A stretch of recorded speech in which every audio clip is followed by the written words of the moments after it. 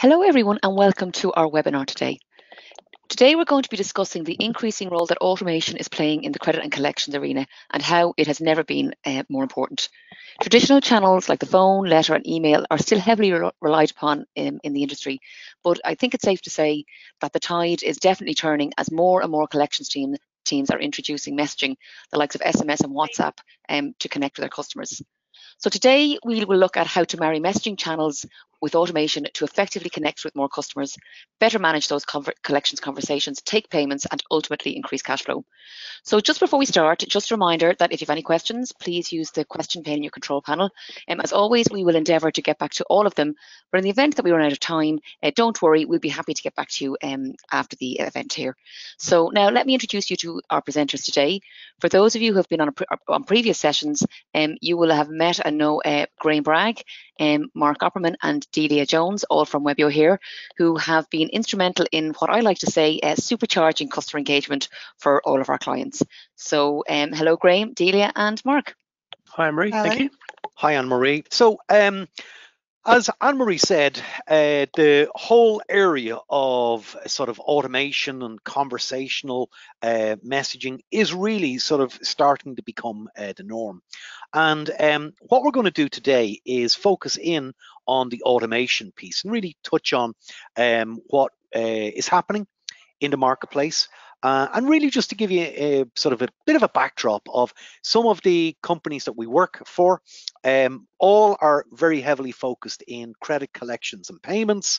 And if I was to break it down into three industries, you could say it's financial services, retail and utilities. But again, that super tight focus on credit collections and payments. So again, we're going to bring a lot of what actually is working in the marketplace. We're going to share some of that with you today and what's perceived as best practice. So the agenda today is, as I mentioned, about automation. And really, why should you be doing it? Where are the places to get started? What should you expect as, say, an easy win? And then really sort of building on that would be sort of how you can build bots to do the automation and what does it actually mean. And then sort of the success and I'm going to say failure, we're going to deal with that shortly, but how the whole sort of process is managed and in many regards, how it's very easy for you to do this. This is not an area for you to be concerned about. It is actually probably a lot easier than you think. And then finally, we're going to have some takeaways, not of the food variety, very much though a couple of points and a summary on what we've covered during the day. Okay, so let's get started. Automation. And this is an area where there is the potential for people to get very confused. There is so much stuff, so many sort of PR pieces, so many emails that you get, your Google alerts, machine learning, AI, RPA, the list goes on and on. I won't even go in because we'll be here for quite a while. But really, what we're trying to say to people is that actually it can be quite easy if you just keep it simple. And really keeping it simple would be understanding the reason why you're looking to automate. Don't get caught up on the clever, say, technology. Look at what's the business benefit that you should be getting and really which means to you, which means to the business. So focus, I would suggest, on the business benefit. It could be one of a number of them. Again, I've just got a couple of examples there. And really all that we're using there is from when we engage with our customers, we wouldn't typically be talking about technology first off. It's again about what are they hoping to achieve in the business, what's the job to be done, and then really automation should only come at that stage. Don't be focusing on the technology first because actually that's the wrong approach we would suggest to you. So there's many different things automation could do for you. But it's a case of where, every business, everybody is going to be different. But what we'd like to do before we move on is really sort of ground the conversation in the real world. Graham, I'd like you to sort of take over from here. And really, could you share a couple of the automation successes our clients have, and maybe sort of give a bit of an overview of the type of client and the application, so you could have, we can all have a bit more context of what actually the metrics mean. Yeah, thanks, Mark. Yeah, it's an interesting area. Everyone tends to do it slightly differently. They tend to focus on things that are more painful for them. But there are some sort of obvious wins and some very quick wins you can get that are more generic. I'm going to cover one off, the first one, which is sort of a fairly generic one. And it's been a huge power piece sort of post-COVID, really. People, and most of you will still run some form of dialer, using the telephone to reach out to their clients, trying to get your right party connects, meet all of the rules regarding, non-silent sort of messaging, and there's hundreds of them now, and it gets more and more complex. Because of a lot of that, people sort of thought, hey, what we'll try and do, we'll try and actually push our messaging through the digital channels a little bit heavier. And what we've seen is, as it says there, 3 times more engagement, 3 times more people are coming back to those messages, and that's across the board. So you can start at the simple side of things, say, you know what, we do sort of quite delinquent accounts and 90-day pluses. Yes, of course, your volumes will be down, but they'll be down on the dialer. What we're seeing is a lot of those people weren't responding through the 2 main reasons, really. One, the embarrassment level at that point. They're actually happy to engage through a digital channel. It's not a voice-to-voice, a person-to-person. It takes that personality sort of away from it.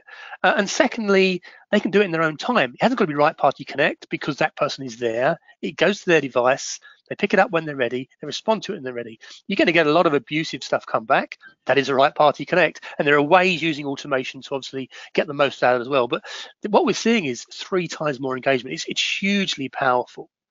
So just moving on to slide section 2 there. Basically, what we're seeing again is how quickly people are getting to that. And if you're doing simple things like basic triage, so this is where this 3 times more engagement comes in. You're hitting them with an outbound message and saying, hey, so let's use my name here. Hi, Graham, it's so-and-so company. We've noticed you missed a few payments, etc. You put it in a nice way, using really good neurolinguistics that make people understand it's for them. It's quite friendly. I probably should respond to it. Again, it's the way you ask. And what we're seeing is by doing simple things like that to get engagement, and also things like ID and V. Most conversations before any personal information is ever handed out is going to have to go through ID and V. Again, quite a hefty piece really for the agents to do. Go through, check it against the system, make sure it's okay. So even before they've got into a conversation, they've got to have gone through this process. One thing that the bots and the digital channels are very good at is doing those things automatically within the process. And the metric there is, generally within 3 months of starting from scratch, doing your basics and working through and learning what you as a business do, within 3 months, we're getting about a 40% automation on everything that you're doing across your communications platforms. So it's very, very powerful and very, very quick. The last one's a really great win. It's one we wasn't sort of 100% sure when we first did it. We hadn't worked on this area before. But it's a company we work with in a collections business, and they have lots of people on the road. So they have field agents, really. They do a lot via telephone. They were doing some by SMS. That was mainly one way, just nudging people, pushing them to call a number. But a lot of it was agent-based. So they weren't getting anywhere with that sort of standard dialer stroke SMS process. They would then get an agent to go out and call on the customer and try and help them out, whether that was a new plan, set up a new sort of continuous payment plan, whatever it really was. So we looked at that and we thought, well, where could we automate that? How could we really help? And by putting some simple automation in that would reach out to the customer the day before and also the morning before the agent was due to call, using some form of basic ID and V to say, look, you haven't come up, you missed a few, is there any changes here? Making it easy, graphical screens, clicks and sliders and whatever else. And what we saw very quickly was that they could actually get 42% of all the payments and the people to self-serve. So reaching out and saying, hey, look, you missed your payments. Johnny's in the area. He will call and try and help you. That was a bit of a nudge. Of course, I probably wouldn't want John around my house and calling on me again. Not that he's a nasty guy. He's doing his job properly. But again, if they can self-serve, and at that point, so that nudge to do it and making it simple, working through a simple sort of A to B to C approach, saved them 42% of the calls that they were making. And that on the field agent resource is absolutely huge. Just actually on that, Graham, it was only actually on a call this week talking exactly about this with one of our customers, and the excuse me, the analysis that they did on the engagement, on the automation, they were estimating that and when they get back to the new norm, whatever the new norm is, the quote that I was given was, we won't be doing the same volume using the dialer.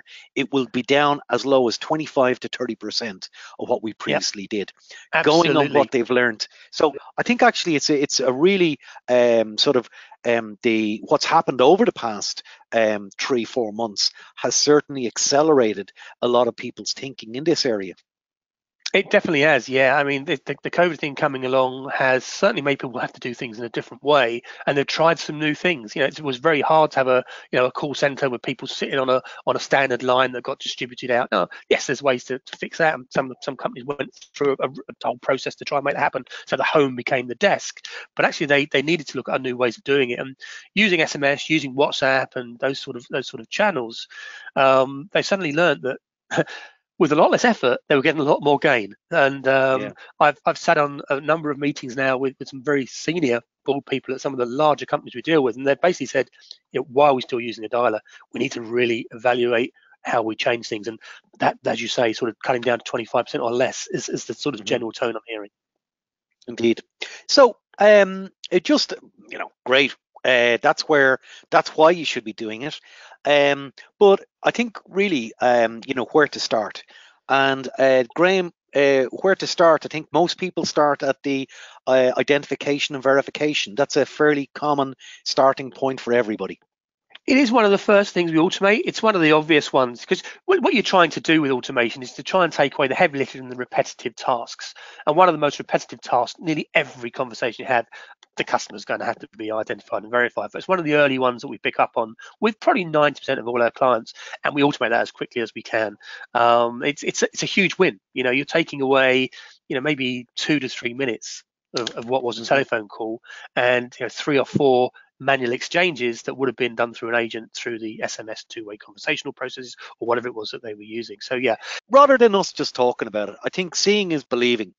Delia, if I could ask you to come in at this stage, if you want to share your screen, and what you're going to do, I believe, is show us how a bot is built and how ID and Vs are going to be handled, and really just to show you, I'm going to say really the relative ease of how this can be set up and where to start. Yeah, thank you, Mark. So yeah, in true Blue Peter style, I have a bot that I've prepared here earlier for you today to just give you a flavour of the ID and V and how easy that is to not only to build but also to configure to your business requirements and the compliance needs that you have.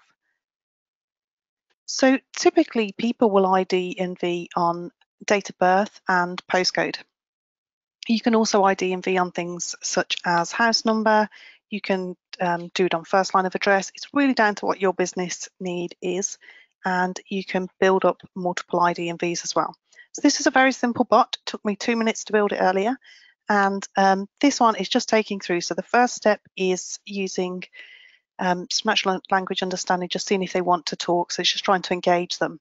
And then as soon as that client is engaged, it will put them through and take them through to an ID and V step. So this one is quite straightforward. It's giving them an example, telling them the format that you want it back in. Now with ID and Vs, typically clients want to be quite controlled in what they will accept as a successful ID and V match. And so what you can do here is provide the exact formats that you want to accept that date of birth in, and you can provide as many of those as you want to. And as that response comes in, the Webio bot will go through and it will check it against each of those formats. If it gets a successful match, it will move it along in the journey. And if it doesn't, you can build your error handling in there as well. So if we look here. Delia, while you're doing that, the date of birth formats, how many normally do clients have? It's always more than one, is it not? Some clients go with just one. So it will say, you'd give an example up here, so your 6-digit date of birth, and you'd give them an example of how you wanted that to be displayed. Some clients will just go with one. We have other clients that have gone with 5 or 6 different formats that they're willing to accept.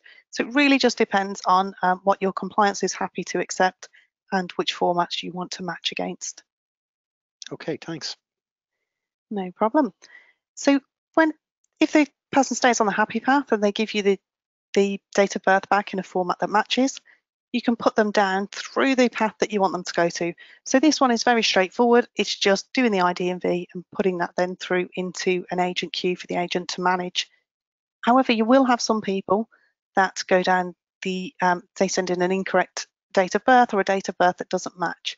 So what you can do very easily with the Webio system then is building some error handling, which allows you to go back out to that client, tell them why it doesn't match, ask them to send it in again. You can give them a different example here if you want. And again, just build that in so it matches against those formats and takes them to the path. Now, what you might do and what a lot of our clients do when they first go live is you'll be looking at this bot fairly regularly and thinking, right, it doesn't quite work here. So you can see in this one, in the second example, at the point of this bot being built, there wasn't a further example put in. So you might see actually not many people are getting it right in that second attempt. So you can come in here very quickly and just put in another example, change this text, and enable yourselves to iterate and try new things very, very quickly. So I can add in another example here by just very quickly typing in what I want that to be. So I'll say, for example, if you were born on the 21st of March 1974, then send 210374. And as quickly as I can do that and update my bot, the bot's now ready to go live. So it is a really, really fast configurable system that you can look at the data, look at the responses that are coming in from customers, see what isn't working, and iterate and change as quickly as you need to, and really get those efficiencies. So the place you are with the ID&V when you go live will do that sort of basic matching, and then based on the customer's responses, you can then start to enhance and improve that. And Delia, we've talked about, and I used the inverted commas, failure earlier. So if the automation isn't you mentioned the happy path.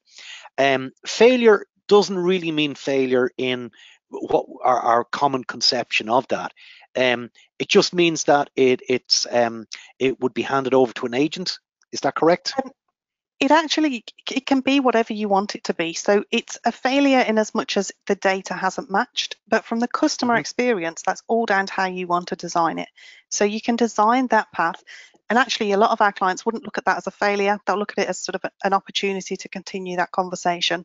So you have the opportunity to let the bot try and get that data again. And if it still doesn't match, you can pass that over to an agent. And a lot of times we would recommend you do that to ensure that the customer experience remains at that high standard.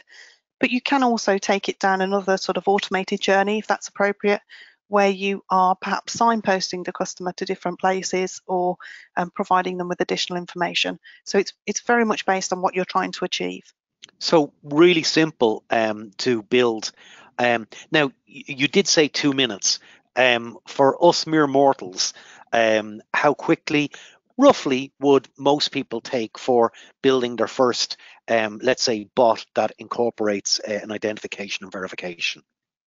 So if you were to set aside sort of an hour, that would enable you time to build the bot, to set up the ID&V as you've seen in that bot there, and also to have the most important part, which is your testing. So you would be testing it to make sure that everything works as expected, obviously before you put any live customer data in. So to build the bot for your first time, you'd set aside about 30 minutes and about 30 minutes for testing. So just one quick on Delia, the data that's checking against, just very good to understand where that data sits and obviously where it's checking from. So again, that's dependent on your business process. So it's either checking from the data you've uploaded, a sort of drag and drop into the front end. So the data then is held against the contact and it's checking against that, the format that you've approved for that. Alternatively, if you're using an API connection, then you're passing that data across at that point. It's just 6 steps. This is a very simple, the purpose of this bot is just to engage people, to get the ID&V and then bring them into the agents. Again, it's just dependent on your business process. So, I mean, something that we also have clients do is that they have these ID&V bots that are actually just 3 or 4 steps, and they have them available for the agents to send, so that when the agent's managing the conversation, if they get to a point where they need to ID and V, and this could either be because the conversation's just got to a point where they need to disclose information, or it might even be that actually that conversation has now spanned 3 or 4 days and you're past your tolerance to accept the original ID and V that was completed. So the agent can then just trigger an ID and V, get that data confirmed again, get the ID and V completed, and then continue the conversation.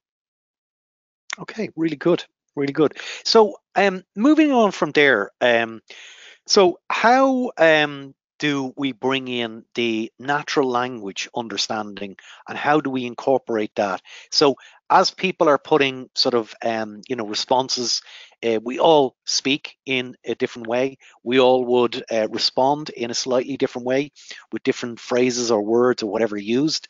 How is the Webio bots going to handle that in the real world? And then just show us, how it works, how it's trained, and could you give us an overview on that one? Yeah, certainly. So natural language understanding within Webio will really enable you to supercharge your bots, and as Mark was saying there, to take the customer's response that comes in and understand the intent of what they mean, and then use that intent to take them down the relevant path for their journey. So it's very configurable. And if I just go into step 1 here, we can see this is, so it's an intent gathering step. You can also look for entities. So an entity is where you're looking for a certain piece of information within a bot. But today I'll just show you the intents. So this one is looking for just a yes, no. So are you available to chat to the team? And just for demo purposes, this is very simple. You can use this to look for a lot more. So you can use it to look for things such as vulnerability or financial difficulties. You can even do it to look for things such as DSAR requests to ensure that you're meeting your GDPR compliance. So there's lots and lots of possibilities here. But you'll configure your natural language understanding agent, and then you set it live against a particular step in the bot that you're building. And similar to the way that we showed you earlier with the ID and V, you then use the intent that picked up out of that natural language understanding to route it through the conversation as required. And it's very, very easy to set up and very, very easy to train. So if I just show you this conversation here, so this is a yes-no bot that's being used, and it's literally just looking for those intents, and there's also a fallback intent there to handle anything that doesn't get matched against the yes or the no. And clicking into this on, we can see so a lot of people are just replying yes, and it's important to point out here this is actually live responses that have come in, so it's not sort of pre-configured operational users responses. We can see it's also picked up things like I can, and it's picked up that as a yes. So that's where this is getting more powerful than your standard, your traditional keyword matching. But if, for instance, it had made a mistake at this point, and maybe this said I can't instead of I can, and it had tagged it as a yes, I can very easily just click into it and change it to the intent that I feel it should have been. I can click approve, and that will then go and train the bot. So the next time somebody sends that in, it will be a much more appropriate response. And you're not just training it for that specific response, it understands words and phrases around it. So a small amount of effort can get you a much bigger return. And how do you load them at the start, Delia? Do you have to map out a number of them, or what would be the recommendation that you would have there? So it's dependent on the process flow that you're trying to build within your bot, but to load them, so perhaps what I've realized through this is that actually I also need a maybe intent. So to do that, I can just click create intent, and then I will write down the name of the intent. And here I add in my training phrases. And this is where I want to add in 2 or 3 phrases that would just start the bot off. And then obviously it will get trained then with real data. So if I put in I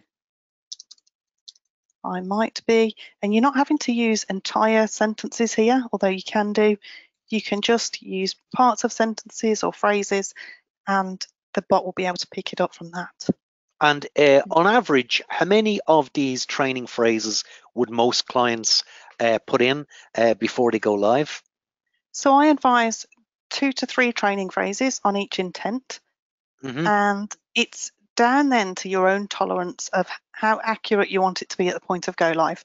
So most clients will say, I want it to be 60 to 65% accurate at the point of go live, and you can get that quite easily just with your testing and your training. Now, you'll never be 100% when you go live, because when you put it live into the real world, people will reply with things that you just did not expect or anticipate them to. So what we do advise is that first week of go live, you're training the natural language understanding at least twice a day to say, this is what it's tagged as at, this is what it should have been. And then very quickly, you're getting up to much higher rates of accuracy. And within sort of a month, you should be around 85, 95% accurate. So you're getting very good accuracy very quickly. And then longer term, you'd be scaling back the training on this so that you are training it maybe once a month. So before we move on, is there any other, because I'm looking at this now, and one concern maybe that some people looking at this would be from a training point of view.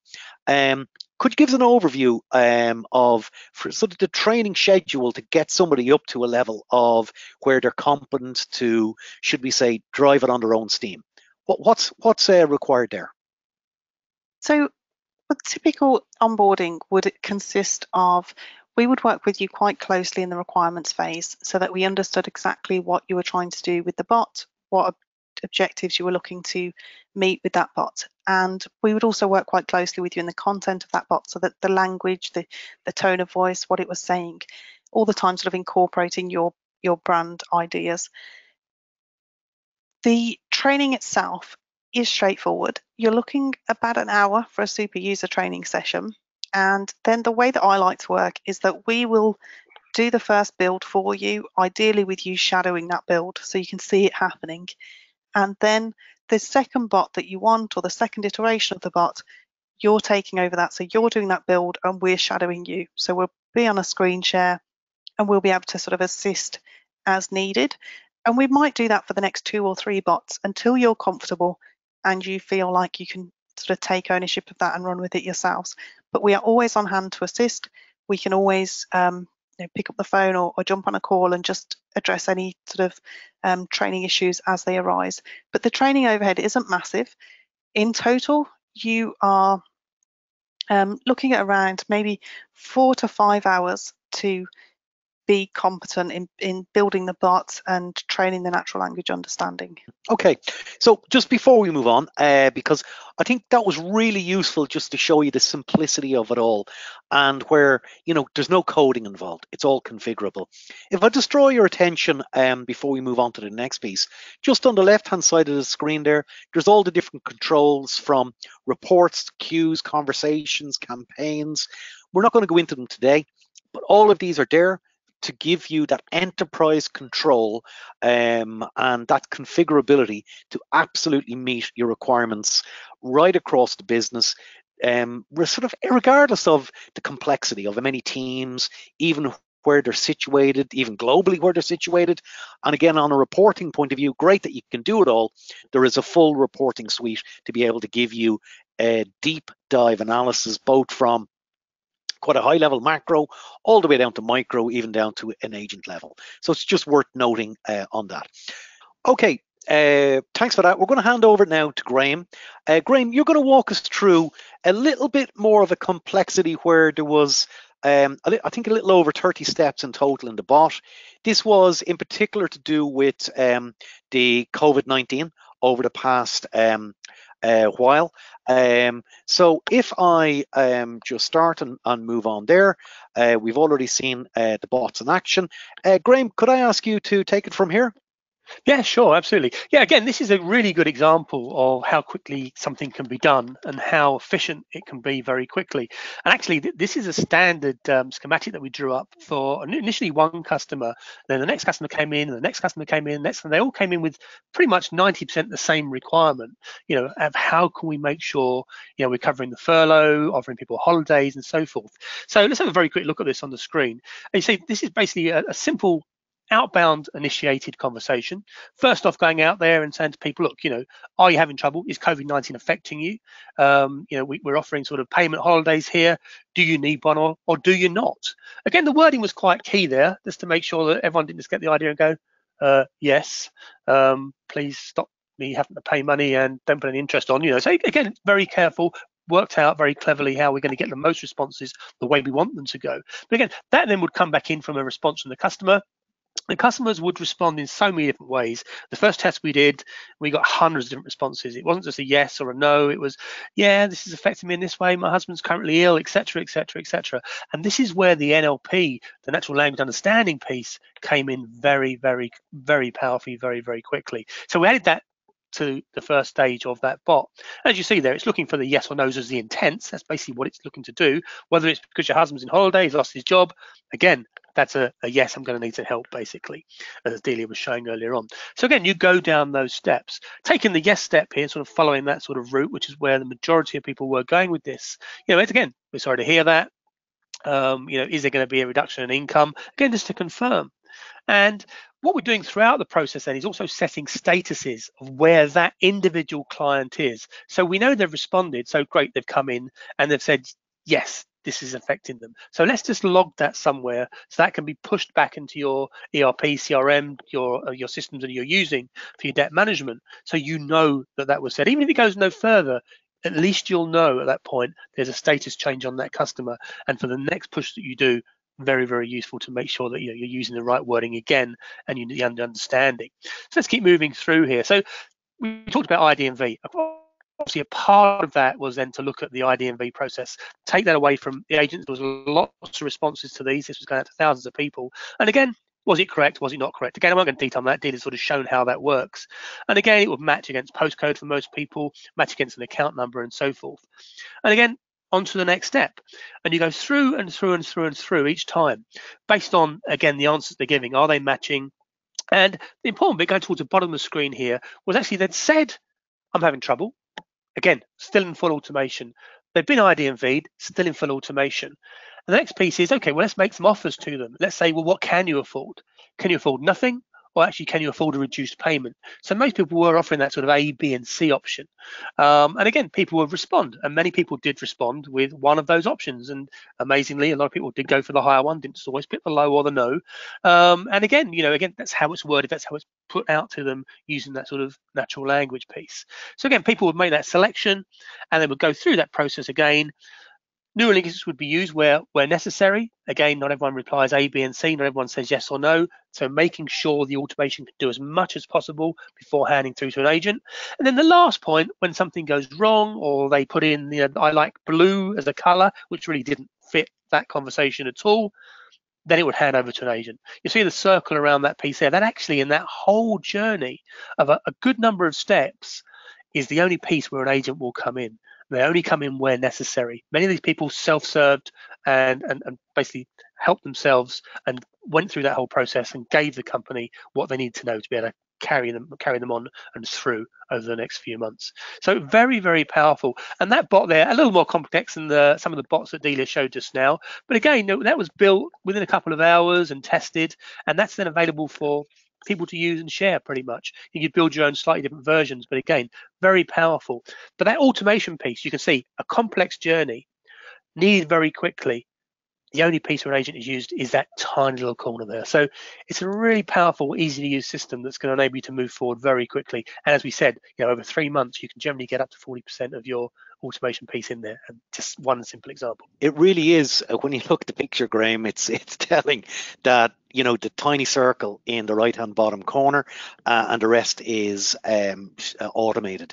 And the 2 hours, I know that there was 1 or 2 changes, but again, as we saw earlier when Delia was doing the examples, it is incredibly easy. So getting started on automation shouldn't be difficult. So again, the takeaway really from today would be, as I say, we've seen the Webio bots in action. And really sort of from the main bullet points, we're going to start with just that connectivity and reach, getting to engage with people by conversational messaging, by layering down the adding the automations and skills. Huge efficiencies to be gained.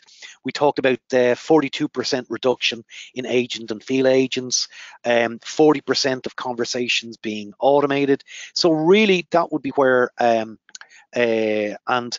where it's going to add a huge amount. And then really for the final piece, which we're going to talk a different, again, layering in extra sort of propensity and machine learning, where it's going to guide the conversation to a better place. So that is a very quick, as I say, summary. I'm going to hand over to Anne-Marie at this stage, because Anne-Marie, I believe you have quite a number of questions. Let's see, within the time available, can we get through a few of them at this stage? Okay, yeah, thanks a million, Mark. Yeah, let's fire ahead straight away. The first question is, what channels can you have automation on? I'll take that, Anne-Marie, and it's a very simple question, and really sort of any of the channels that you will want to operate on.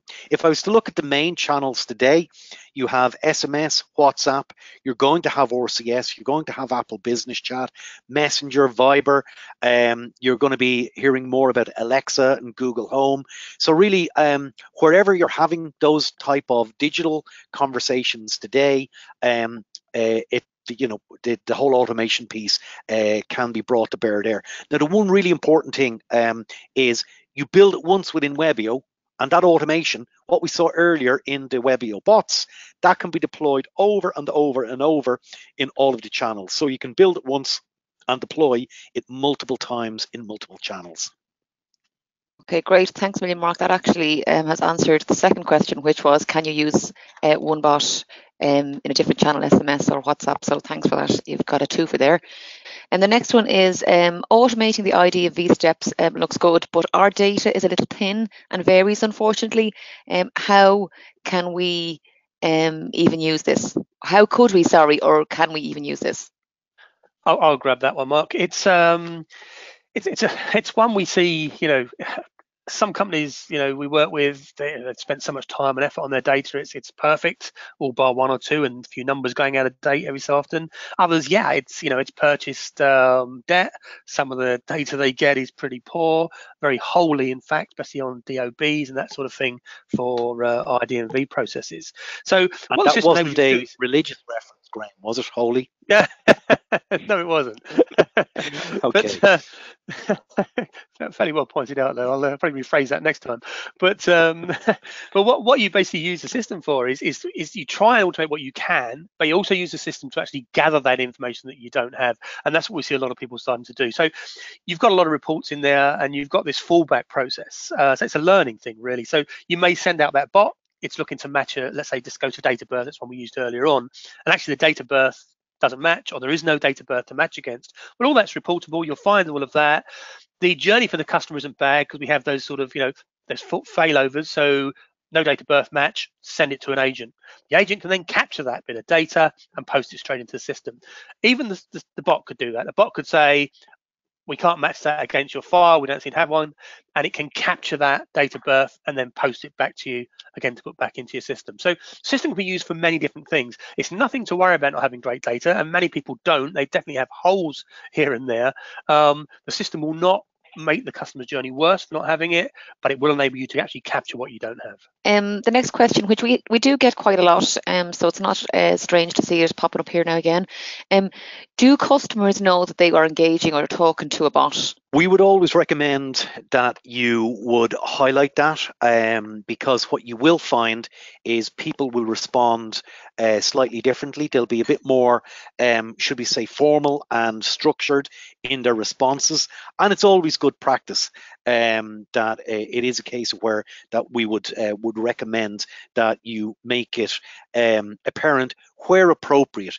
If you're just getting information like the date of birth and stuff like that, there's no real conversation going there. It's quite a binary. You've given the right date of birth or not.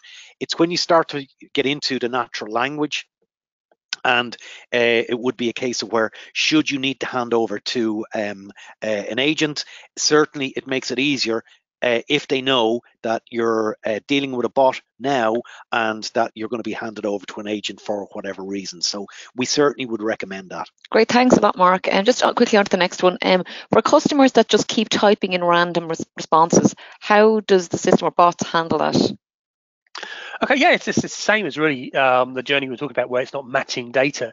The system will look for what you've trained it to understand. We talk about intents and the system understanding intents.